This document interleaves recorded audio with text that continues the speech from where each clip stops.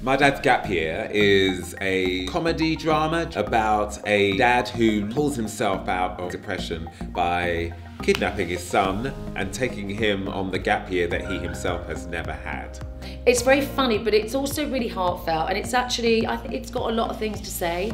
Rehearsals have begun and they are lit. It's an amazing atmosphere in the room. We've been tearing the script apart, getting to know the characters and really questioning whether we can dig any deeper or find some more truths in the characters, so it's getting better and better every day.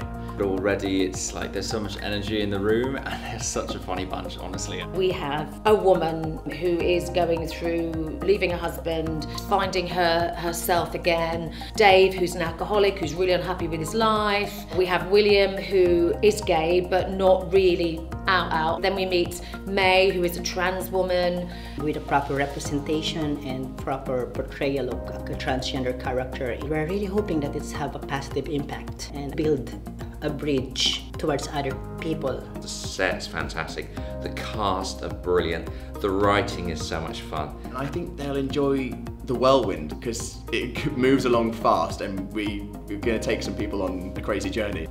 Embarrassing parent story. Well, there are loads. Come see the play. Is that so cringe?